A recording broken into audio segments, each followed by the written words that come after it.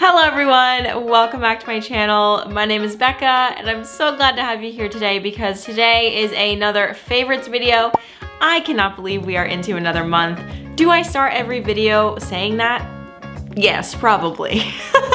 But it's just crazy how fast time is flying right now. It's already May. I am so shook right now. So little monthly update. We have done so much work on the greenhouse. I'm currently on vacation in Ireland as you're watching this. So we had to pause production there. And when I get back, I'm gonna be doing so much planting. I'm gonna be planting pretty much my entire garden. All of the seedlings that I started are doing really awesome.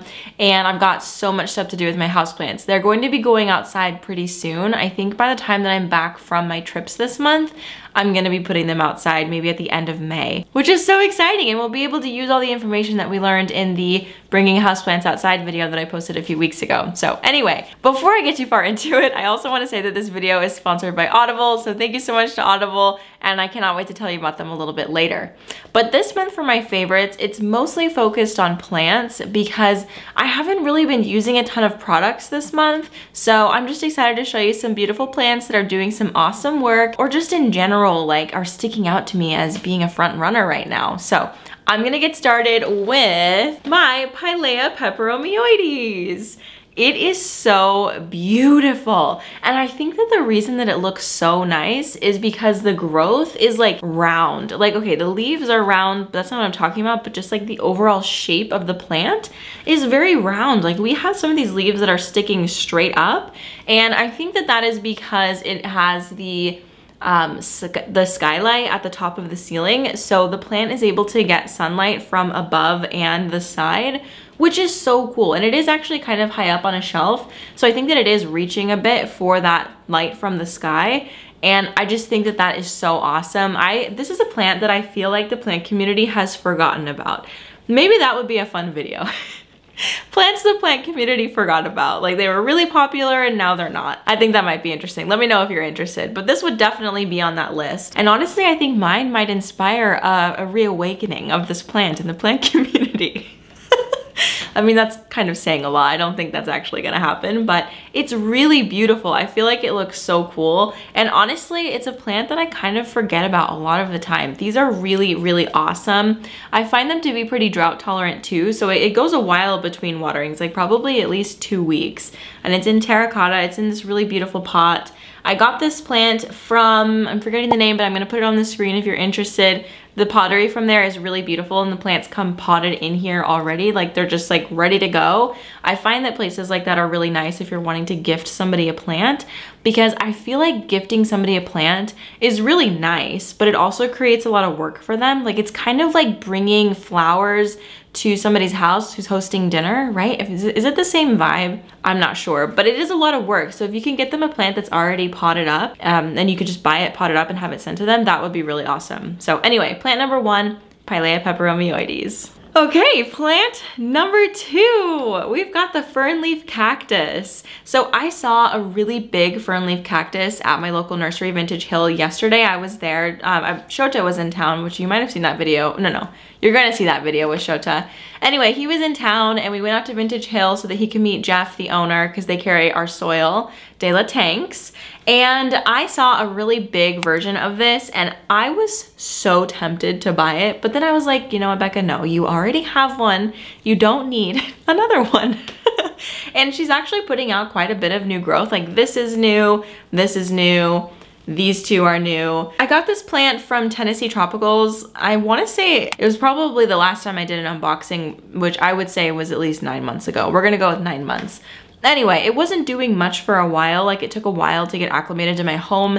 And I don't think that I had it in the greatest of spots, but now I have it up high on my wall. So it's getting the light also from the skylights, which are just incredible.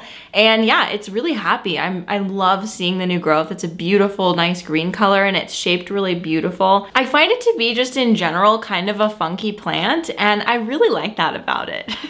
I like plants that are unique and just like, I don't know, make your space kind of different. All right, everyone, let's take a moment to talk about today's sponsor, which is Audible. So Audible has a selection of audiobooks, a wide selection of audiobooks from a bunch of different genres, romance to self-help, wellness, business, fiction, all of these types of things. They also have a lot of celebrity memoirs, and they also have podcasts if you're a podcast listener. As an Audible member, you get 1 credit a month to use on a book to keep, and then you also have access to other Audible originals that are in their library for you to listen to and stream whenever you want to. I've been using my credits to read the Throne of Glass series. I'm currently about to start book 3, and I'm really excited about it. Book 2 was okay. I think that it's gonna start picking up. I think in book 4 is what a lot of people have told me. So I'm really excited that the entire series is on Audible so that I can just read right through no problem. And this might be kind of funny, but sometimes when I can't sleep at night, I will turn on a book that I've already read on Audible and turn on the sleep timer. So there's a little sleep timer that will turn off, like it'll stop playing after the time that you set. So sometimes I'll do like a 30-minute sleep timer,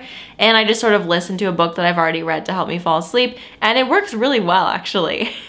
So if you're interested in checking out Audible, you can get a 30-day free trial by visiting audible.com/delaplants or texting delaplants to 500-500. All right guys, let's get back into the video. I suppose that I should also put the pilea here.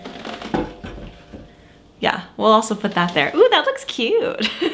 Okay, so for a non-planty item, I want to talk about chopsticks, because chopsticks have been something that I actually have been using, like as far as tools go, that I haven't talked about before. I've been using a lot of the same stuff, like the Plant-A-Potty, the Plant Folio, all of these plant products I've been using, but I just talk about them all the time. So I always want to bring something new to these, but I haven't been trying out any new products lately. So anyway, as I've been doing a lot of repotting, I find chopsticks to be so helpful for multiple reasons. So number one, you can use a chopstick to sort of like cut out the edge of a plant, because when you're repotting out of, let's say, a terracotta pot, you can't squeeze the pot to help the plant come out. So you kind of have to hope that you can like carve it out or push it up from the bottom. So what I've been doing is carving it out and then pushing it up from the bottom drainage hole, and that works so well to get the plant out of the pot with minimal damage to the roots, because you really want to be careful of those root systems. I also have a chopstick sitting in a plant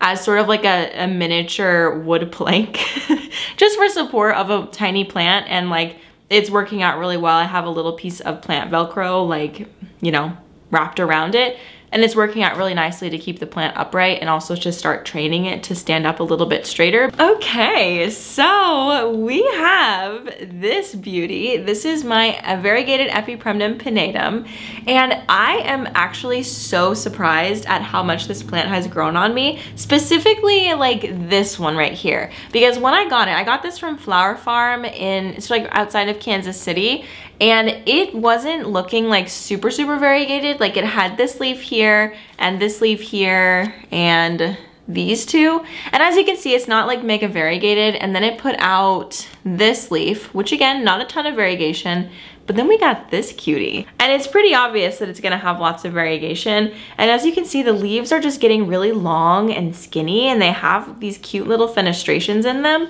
I just think that this is so cool. And it's already outgrown the plank of wood that I put it on. So it's going to be needing a new plank of wood, and one that will be its like permanent home. So what I'm doing with these plants on planks is I'm planning on just letting the plant grow to the top of the plank and then chopping and propping and then repotting back into the pot until I have like a really full plant. And if I wanted, I could also just like cut off the top and start it on a new plank of wood that is much longer. It just, you know, just depends on how big I want the plants to get.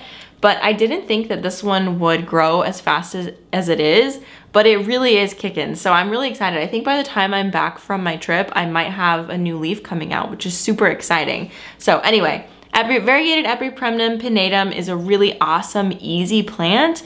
And if you're looking for something that is a little bit more unique, a little bit maybe more like collector grade, but is also very easy, I would highly suggest this one and give it something to support it so that it can grow up, right? And I think it'll be super happy for you. I mean, mine is definitely very happy. It might be needing a new pot eventually soon too, which is exciting. Okay, the last plant, whoa. The last plant that I want to show you today is my Monstera Thai Constellation. Look at this new leaf. It's bigger than my head finally. I think maybe it's the same size as my head. No, it's a little bit bigger, a few inches. Oh my gosh, I am so excited about this. This plant is a plant that I genuinely lucked out on. I got it a couple of years ago. I think I paid $95 for it.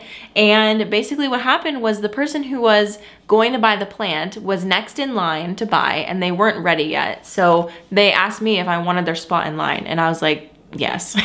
So anyway, I got the plant. That was a few years ago, and I've been growing it. It was growing on a moss pole for a while, and it actually was one of my only plants that ever interacted with the moss pole. And I think that's the reason that the leaves, you know, got kind of big kind of fast. So as you can see, there's another leaf right here that's a pretty good size. It's really tall though. Like the newest leaf is actually shorter than this leaf, which I found kind of interesting, but I'm okay with it because I kind of like the way that it looks with the growth being like really bushy and short. And I think that this leaf doesn't have like as much height to it because it's getting a lot more sunlight, so it's not having to reach for anything.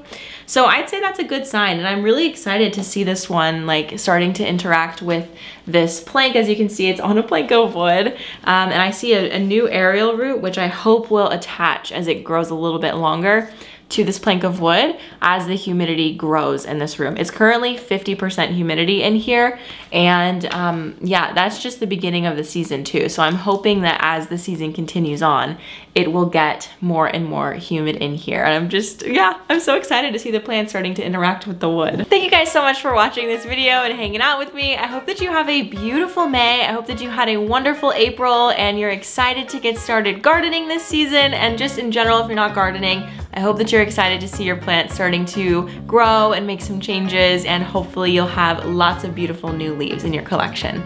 I will see you next time. Oh, and don't forget to check out Audible. I'll have that link down below. All right, see you next time. Bye.